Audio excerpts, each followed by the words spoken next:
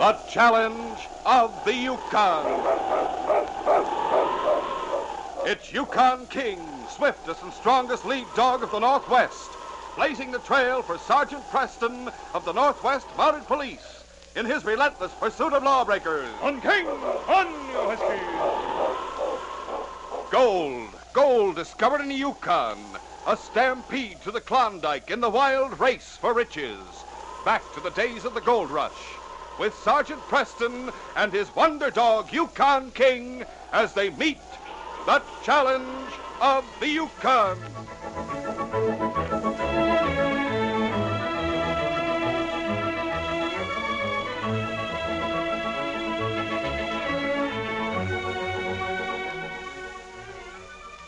The little town of Wilderness Landing was at the northeast corner of Great Caribou Lake, surrounded on three sides by the forest.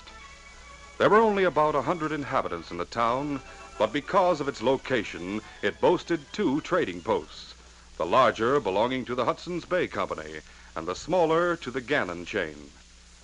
Jeff Allen was the assistant manager of the latter, and one midnight in midsummer, he was packing a knapsack by the light of the moon. Tony Benton, who shared the cabin with him, stirred in his sleep. What's up, Jeff? I am. Yeah, but why? What are you doing? Packing a knapsack. Where are you going? A little trip. This time of night, is anything wrong? Yes. What? I can't tell you that. I waited up until 11 o'clock for our pinochle game. Where were you this evening? I can't tell you that either. I've found out something, Tony. It's serious business. But I can't say anything more until I'm sure of my facts. You're being mighty mysterious. I have to be, until I'm sure. You can trust me. No, it'll be better if you don't know anything about it. But, Jeff, wait. Go back to sleep, Tony. I'll see you later.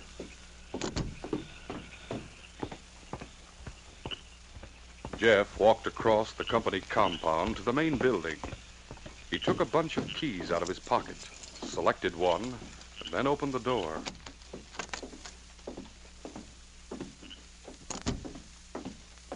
The moonlight streaming through the window gave him plenty of light. He walked through the store to a door at the back. This was the entrance to Ben Corbin's, the manager's, living quarters. Wake up, Ben. What is it? Who's there? It's Jeff. Come out here. I want to have a talk with you. What time is it? Never mind that. This is important, and it can't wait. I'll go jump in the lake. It's about the furs Roof sold in Beaver City. Beaver City? I thought that would wake you up. Now hurry. And don't try any funny business. I have a gun. Hey, just who do you think you are? The name is Jeff Allen. I'm your assistant. I work for the Gannon Trading Company. I might add that I'm a loyal employee. And old man Gannon is my friend. Sure, the boss's white-headed boy. You've been after my job ever since you came here. I know you've thought that. But it has nothing to do with what you've done. Well, what have I done? You don't have to be told. I won't stand for any vague accusations. Vague nothing. I wanted to take the furs we bought last winter down to Dawson. You wouldn't let me. You sent Roof in my place. He only delivered 2/3 of them to headquarters. That's a lie. It's the truth. He sold the other third in Beaver City on the way. So you're accusing Roof of being a crook. He is a crook, and so are you. I won't stand And for sit this. down. But you're going to listen. You had to be in on it. You had to alter the books here, or the theft would have been discovered in no time at all. I've looked at the books, Ben. I know you've altered them. And I know the gold Roof got for the furs is in this safe. You're guessing. Ben, I didn't like the way you were acting last month. When Roof left here, I hired Johnny Miyako to follow him. He saw him sell the furs in Beaver City. I don't know anything about it. His receipt from headquarters covered all the furs. Oh, no, it didn't. Roof got back here late at night. He timed it that way. But Johnny Miyako was watching through that window when he gave you the gold. And he saw you put it in the safe. I didn't realize you were so smart, Jeff. Well, now you do. You want to prove you're really smart? In what way? You don't make much money. How'd you like to be cut in on the gold, a full third? It'll run to over $1,000. That's more than you earn in a year. No, thanks. I'm not a thief. What's more, Roger Gannon is my friend, and he needs cash badly. Every dollar he can get. He may lose his business if he doesn't get it. He may have to sell out. Too bad. So what are you going to do? Open that safe, Ben. Open it yourself. You know you're the only one who has the combination. Open it before I get tough. And then what? What happens afterwards? I'm going to take the gold down to headquarters. And you're coming along with me. Yeah, what if I refuse? I'll make you come. All right, Jeff, I guess you win. I'll open the safe. Do you need any more light? Oh, the moon's bright enough to see all right. Swiftly, Ben turned the dial of the safe. And finally, as the combination clicked, he turned the handle and swung the heavy door open. He reached inside. But when he turned around, instead of the bag of gold in his hand, there was a revolver. He took deliberate aim and fired. Jeff dropped, a bullet through his heart. Quickly, Ben ran to his side. Now to make it look good. He picked up Jeff's gun from the floor where it had fallen and fired it once. Then he pulled Jeff's body around until he was lying on his back with his head toward the safe. He placed the gun in his right hand. Ah, there. He ran to the door, threw it open, and shouted, Help! Help! Jeff! Roof! Tony! What's the matter? Come here, Roof, quick! You're right with you. Ben had finished lighting a lamp when Roof ran through the door. Hey, Ben, what have you done? I shot him. He knew all about our deal. But murder. It isn't murder. I'm just warning you. You keep your mouth shut no matter what happens. Yeah, okay. Here comes Tony. What is it? What's happened? Jeff. Easy, Tony. Jeff. Jeff. We've got to do something. We've got to stop this blood. Roof, get the doc. There's nothing he can do, Tony. Jeff is dead. Dead. No. Sorry, kid. Who did it? I did. Why, you dirty... Pull him up, Hero. I got him. You killed Jeff. Tony! I didn't know who it was till I lit the lamp. I heard the noise out here. I came out from my room. There was someone working at the safe. He turned, I saw he had a gun in his hand. He fired, and I fired back. His bullet missed, and mine didn't. Now you're trying to make me believe Jeff's a thief. He isn't. He wasn't. He couldn't do such a thing. It's as much of a shock to me as it is to you, kid. Wait a minute. When I heard the first shot, I looked over here. There was an Indian outside here. An Indian? An Indian with a beaded shirt, the kind the Crees wear. Maybe he'd broken into the store and Jeff had caught him. Maybe Jeff was just seeing if he'd taken anything. No, Tony. There may have been an Indian outside. I don't know. I saw him. He may have been waiting for Jeff. But no one broke in here. Jeff used his key to get in. And no Indian could have opened that safe. Jeff and I were the only ones who knew the combination. Jeff didn't know it. I gave it to him this afternoon. I won't believe that Jeff would steal. I don't want to any more than you. But we've got to face the facts. There he is, and there's the open safe. There's his knapsack on the floor. He was planning a getaway. He said it was a business trip. But there's his gun. He tried to kill me. He would have if I hadn't killed him. We've got to face the facts, Tony. Jeff Allen was buried the following day, and after the funeral, the leaders of the town held a meeting. Père Michel, the mission priest, acted as chairman. Tony refused to attend, and as a result, there was no mention of the Indian outside the post when Ben told his story of the shooting. When he had finished, Père Michel said, You have asked me to preside at your meeting, but I shall do no more than conduct it. Not that I do not recognize the right of communities such as ours to decide the guilt or innocence of one of its members. The laws of the territory provide for meetings like this. I shot in self-defense. One moment, Ben. I have only this to say. It is a serious matter. A man's life has been taken. It was either his life or mine. I ask the members of the committee whether they wish to decide on this case or appeal to a higher authority for a decision. I get what the father's driving at. We got the Northwest Mounted in the territory now. We could send for one of them to come up here. That is exactly what was in my mind, Doctor. We'd have to report the case to them anyway. You got no objection, have you, Ben? Well, not exactly, but I want to get legally cleared as quick as possible. Sure, I understand that. We'll send a man to Beaver City and leave word there for the next Mountie on patrol to come up here. That suits me. Just to show you I want to cooperate, I'll let Roof off to make the trip. Well, sure, I can start this afternoon. But you're not going to keep me prisoner until the Mountie shows up, are you? I see no need for that. You want to establish your innocence. You won't run away, and you have your business to attend to. Let us say that nominally you are in the doctor's custody. What does that mean? You will report to him once a day. Then you will be free to carry on your usual activities. That's fair enough. Is everyone agreed? Yeah, that's a very good idea. Then the meeting is adjourned.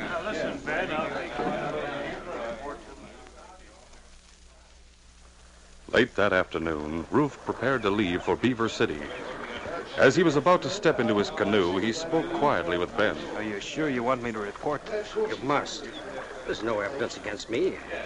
The Northwest Mounted can't do anything. Well, whatever you say.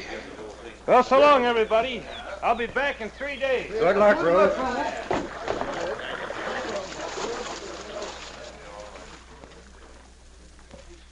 It was on the morning of the third day that Ruth returned. He reported first to the doctor, and then to Ben at the company store. They told me in Beaver City that Sergeant Preston was expected any time. Good. I'm glad you think so. Well, I've already told you. Yeah, but what about Tony? Where is he? Checking supplies. Oh, what about him? He hasn't said anything about that Indian that was outside the store, has he? He hasn't said anything to anybody. He might to the Mountie. What of it? Well, you can't tell, Ben. The Indian might have seen what happened. If there's any chance of finding a witness, the sergeant will go looking for him. It'd just be routine with him. What chance is the sergeant of finding him with Tony's description? All he noticed was a leather shirt with Cree beadwork. It could have been Johnny Miyaku. Well, couldn't it? If he saw what happened, why hasn't he done something about it? Because Johnny hates all white men. Jeff was his only friend. Well, that's all the more reason why he should try and get even with me. Johnny went to jail once. He'd want to stay clear of the law. Well, then I'm safe. I don't know. This Sergeant Preston's smart. He might be able to make him talk if he found him. If. There's only one sure way to keep him from doing that. How? Not let him find out anything about an Indian outside the store. Don't let Tony tell him. Send Tony away somewhere so he won't be here when the sergeant comes. That isn't a bad idea. I've been planning to send some presents up to the Siwash chief on Rocky River. Tony could go. Yeah. We'll get him started today. He won't be back for a week. Sergeant Preston had reached Beaver City shortly after Ruth left, and immediately set out across Great Caribou Lake for Wilderness Landing. The great dog King was sitting in the front of his canoe. The land to the north of Great Caribou gradually rose to the high elevations of the Sawtooth Range, and from far out in the lake, the forest could be seen for miles. It was dry. There had been no rain for nearly a month. And as King sniffed the brisk breeze from the northwest, he growled. The dog was not afraid of fire, but he had a healthy respect for it, and he knew what the thin line of smoke rising from the forest meant. Yes, King, I see it, boy. Forest fire about 10 miles away. Looks like a big one, too. The sergeant searched the sky. There was no sign of a cloud, no hope of rain. He began to put all of his strength in each thrust of his paddle, and the canoe shot forward at increased speed. This wind, it'll move fast, King. Going to sweep right down to the shore of the lake. It took the sergeant nearly an hour to reach the landing, and he found Père Michel and Doc Forsyth waiting for him. Hello, King. Welcome to Wilderness. How are you, sir? Hello, Sergeant. Hello, Father. Hello, Doc. We've been watching you. You sure know how to handle a canoe. I had a good reason for making time. I don't know what you were told in Beaver City, but this shooting seems to be an open and shut case of self-defense. It's hard to believe Jeff Allen was a thief, of course. I'm not talking about that, Father. There's a fire to the north. A forest fire? A big one. Where? How far away? Is the town in any danger? In great danger. I'd say the fire was 10 miles from here and moving this way fast. We'll get to work at once. I'll call on everyone. Well, what can we do? Go out there in the forest and fight the fire? There, Michelle knows. Cut the trees down all around the town, dig trenches. When the right time comes, start a backfire. Wind is strong from the northwest. Yes. We must pray that it changes. There's not much chance of that. Then we must work hard. Doctor, a forest fire is a terrible thing. The sergeant is right to be concerned. Our town, our very lives hang in the balance. I'm going to see Ben Corbin, Father. I'll be back as soon as I can. The post is at the end of the town. Yes, I can see the sign. Come, Doctor. There is no time to lose. The sergeant and King ran down the main street toward the trading post, while Père Michel and the doctor aroused the town to the danger that threatened it. Ruth saw the sergeant coming and hurried to warn Ben. sergeant will be here in a minute. Oh, he made fast time. Must have left Beaver City almost as soon as I did. Good thing we got Tony out of the way. Not much leeway. Hey, that's the sergeant's dog. Here they come. Sergeant Preston? Yes, you Ben Corbin? That's right. I'm ready to answer any questions you have. The questions can wait. How many men do you have working for you? Why, Roof here and Tony. But Tony's making a trip to the Siwash village on Rocky River. That's north of here. Due north. How long ago did he leave? Maybe in half an hour. But he won't be back for a week. But there's nothing he can add to what I have to tell you, Sergeant. This Tony, how much experience has he had in the woods? Why, he's pretty much of a tenderfoot. The trail's well marked, though. Danger signals will mean nothing to him. He'll keep right on going till he's trapped. Trapped? He's heading straight into a forest fire. Ben, you and Roof report to the doctor and Père Michel. I'll go after your man, Tony, and bring him back. But there's no need. I mean, he'll have sense enough to turn around if he sees a forest ahead of him that's burning. If he waits until he sees that, it'll be too late. Go on, report to the doctor. I'll get Tony. Come on, King. The sergeant and King took the north trail out of town. Preston, in superb condition, ran easily at a pace that he knew he could keep up for at least an hour. King ran by his side. The warning scent of the distant smoke became increasingly strong. There was a rustling sound in the forest, but it was more than the wind through the trees. It was the sound of the small game hurrying through the underbrush toward the lake, flying before the fire. In his heart, King felt the same urge they did. He knew he was heading toward a fierce and ruthless enemy, but his place was at his master's side. And if the sergeant had plunged into a furnace, he would have followed him. 1 mile slipped by another, and then, on the trail ahead, they saw the man they were looking for. Tony! Hello. Wait! Sure thing. You must be Sergeant Preston. Ben said that I wouldn't have to talk to you. You're coming back to the post with me. Well, there isn't much I can say. You don't have to say anything. Save your breath for running. What? Fire. Forest fire ahead of you. Can't you smell the smoke? Yes, I've been noticing it. I thought it was a campfire. It's the biggest campfire you ever saw. Give me a lift up this tree. I'll climb to the top and see how close it is, how much time we have. All right, sir. The sergeant pulled himself up to the first branch and then climbed to the very top of the tall pine. There he saw a terrible sight. The fire, until that moment, had been creeping along the dried needles and underbrush on the floor of the forest, engulfing each tree as it reached it, the flames shooting up the trunk. But now the heat was so intense, they began leaping from the top of one tree to the next. It was a crown fire, devastating, racing with the wind.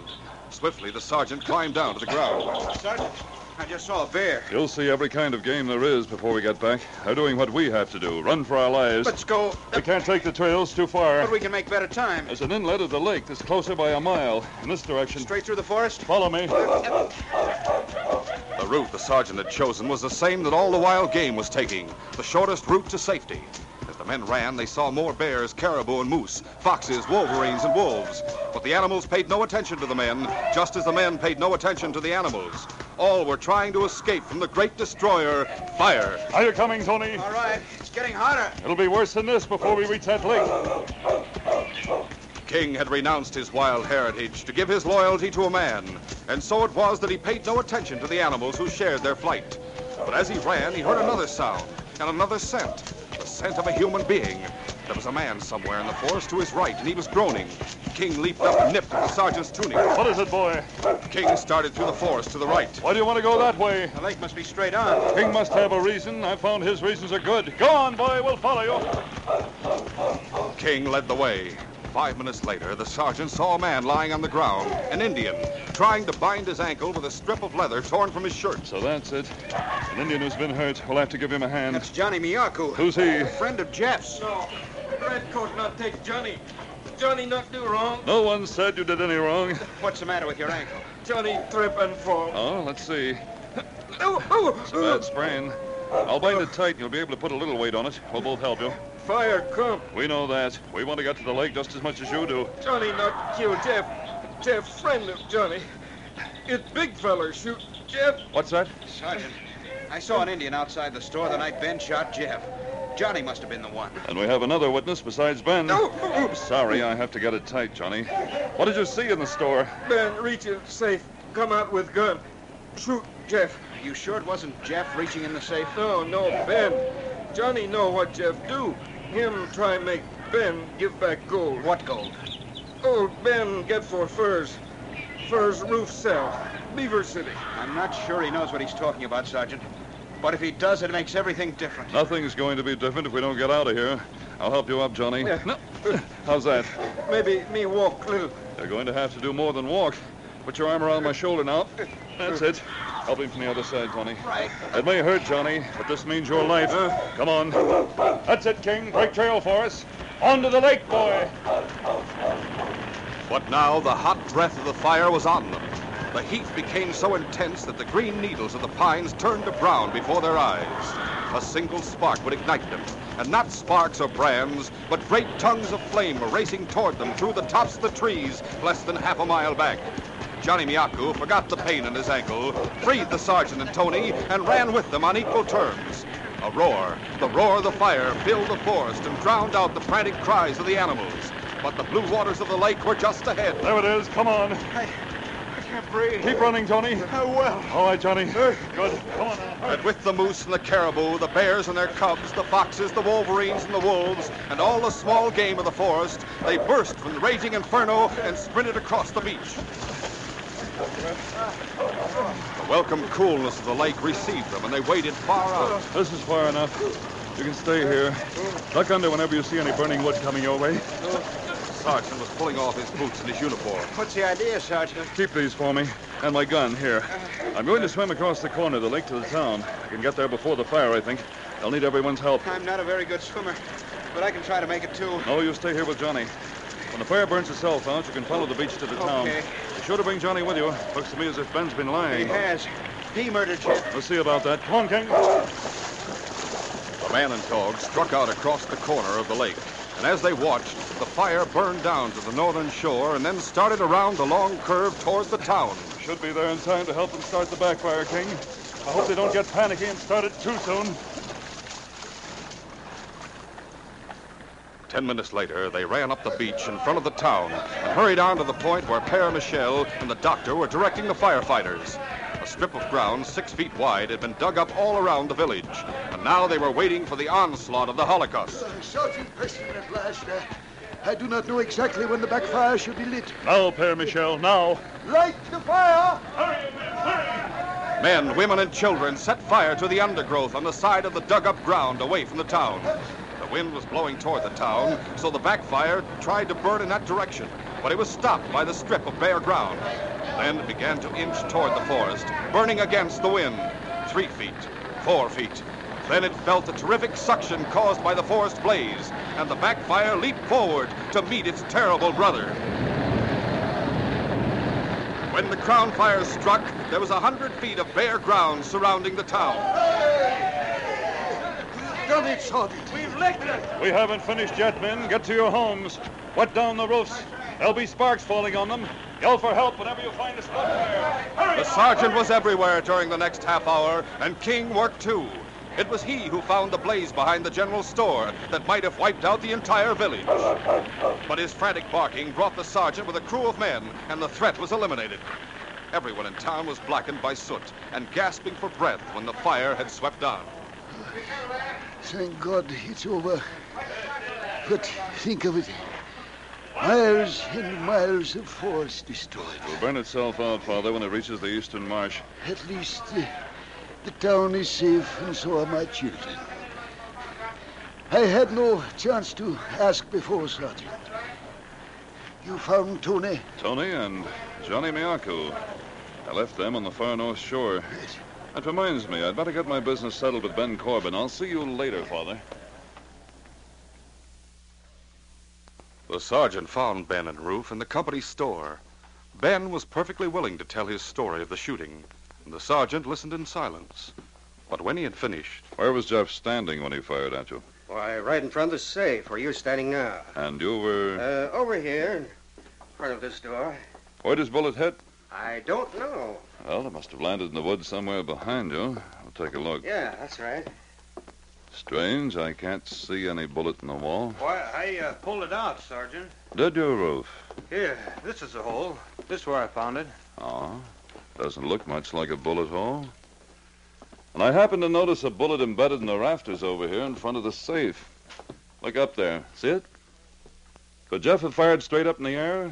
No, his gun was leveled at me. Then, Tony said there was an Indian outside the store who might have seen the shooting. Well, I know he said Well, that. he must have been dreaming. I didn't see any Indian. There's another thing. How'd there happen to be gold in the safe? Why, that's where I keep it. Where else?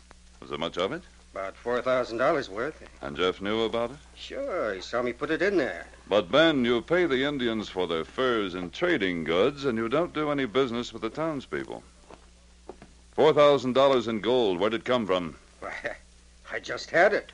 It belonged to me. Oh. Someone coming, King? Yes, Tony and Johnny Yahoo. Johnny Miyako. Hello, Tony. Sergeant. Hello, Johnny. Oh, Johnny was afraid of the Northwest Mounted Police until this afternoon. You're not afraid anymore, are you, Johnny? no, you good man, Sergeant. Good man, like Jeff. He's told me everything, Sergeant. Jeff hired him to follow Roof when he went south with furs. Roof sold a lot of them in Beaver City and pocketed the money. Of course, he and Ben were going to split. Here's your motive for the murder. Murder? What murder? Johnny see you shoot Jeff. Jeff not draw gun. How about that, Ben? Well, I'll tell you, Sergeant. You haven't got a gun, and I have. You're all covered up with your hands. Tony's got a gun in his belt. Thanks for bringing it back, Tony. Get it, Roof. Right. I may be wearing borrowed clothes, but I'm still a member of the force, Ben. You're under arrest in the name of the Queen. Am I, Sergeant? Well, you'll never take me to jail. How do you expect to get away? I'll tell you, it's almost dark. When it's really dark, Roof's going out and start a few fires. While the town's fighting them, I'm going to shoot you three. Then we'll set fire to this building and you burn up with it. I can follow that. It's entirely possible there may be small fires in town right now, smoldering where no one can see them. People wouldn't think it too unusual if a big fire broke out, and the whole town would start fighting it, that's sure. I don't think they'd hear 3 shots. Oh, neither do I. And if this place burns down and we're in it, who will know that we've been shot? Why, nobody, Sergeant. Nobody at all. Just keep your hands up and stand right where you are. But King had been creeping along the floor toward Ben. Both Ben and Roof were watching the sergeant closely and didn't notice the dog until he was directly below Ben's gun hand. Then the sergeant rapped out a command. Okay. King leaped for Ben's gun hand and twisted the wrist as he dropped to the floor. The gun shot out of Ben's grasp, and the sergeant was on him in an instant. Shoot him, Roof! Roof leveled the gun he had taken from Tony at the sergeant and pulled the trigger. But an empty click answered his pressure, and in the next second, both Tony and Johnny were on top of him. Get the gun on the floor, Tony. Hold him, Johnny. Me hold. I got it. All right. Oh, keep them covered. Right. That's better. I'm grateful for one thing. What's that? I had to take a chance you hadn't reloaded my gun after I gave it to you. It's all right now, though. It sure is. Johnny not only saw Jeff's murder committed, he can establish the motive. All 3 of us can testify that Ben and Roof tried to kill us just now. It's murder and attempted murder. There isn't a chance of the verdicts being anything but guilty. So it looks as if this case is closed.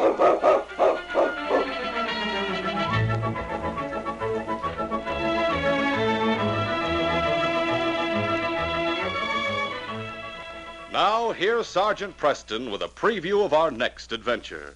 The case, Trickery on the River. When King and I went to Selkirk to help trail the McGraw gang, the constable and I decided on a plan to trap the gang aboard the boat to Dawson. But McGraw was more clever than we thought. He discovered our plan and set out to trap us instead, with exciting results. Be sure to listen to this exciting adventure Wednesday. These radio dramas, a feature of the Challenge of the Yukon Incorporated, are created and produced by George W. Trendle, directed by Fred Flowerday, and supervised by Charles D. Livingston. The part of Sergeant Preston is played by Paul Sutton. They are brought to you every Wednesday until September, when we shall resume our regular Monday, Wednesday, and Friday broadcasts.